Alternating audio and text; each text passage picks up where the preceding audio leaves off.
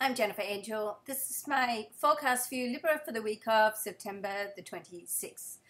Okay, now I have a new website which I've been mentioning over the last couple of weeks. It's jenniferangel.com. It's actually jenniferangelhoroscope.com, but excuse me, it's easier to promote Jennifer Angel. Now, I will be finishing up my long association with Daily News at the end of this month. So if you've been reading me on there, you can now switch it back over to jenniferangel.com, okay? Yeah, I've been with them 10 years, so all good things come to an end eventually, as they say, and something else starts. So let's see. There's certainly this coming week is a great week for all of us, and particularly for you, Libra, because the Sun and Jupiter are in conjunction and in your sign. So this is thought to be the luckiest interaction between planets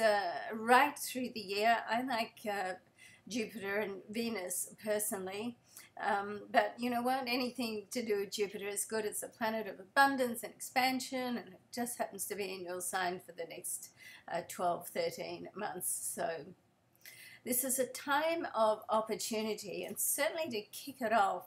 It just moved into your sign about a week ago or so, and you know, to kick it off with a conjunction with the Sun is very advantageous. So it's certainly a good omen of things to come. I hope so.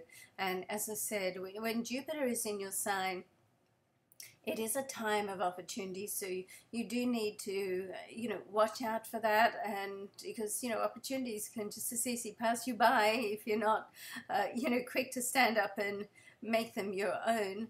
And the other thing that's happening this week is that Mars is making a move into your home and family area of life and going to join Pluto, which is coming out of retrograde after a 5-month period. So this can really put a trigger and a push on things happening around your home environment and with family. So if you've been trying to bring something to a conclusion or to a head, or trying to get it to change so you can either make it better or discard it, then that can happen during this time. Certainly Mars is the planet of action and motivation, and it's like the trigger to get things done. So that has a good feel about it for your life as well.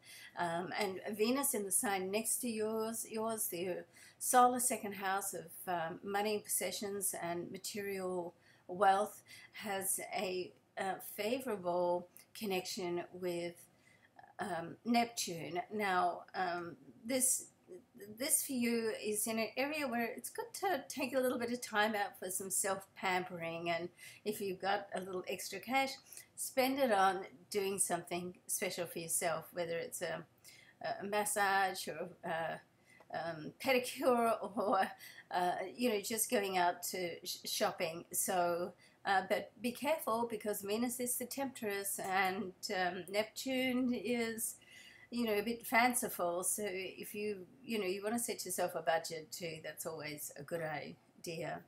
And then we have a new moon right at the end of the week in your sign as well. So this is an indication that you can close the door on things from the past that are not working for you, and new doors can open for you to excuse me, move into the future. So all in all, it's a very optimistic week, certainly after the intense September that we've had. So I hope something fabulous comes through for you, and thanks so much for watching, and look forward to seeing you over at jenniferangel.com. Thanks so much. Bye.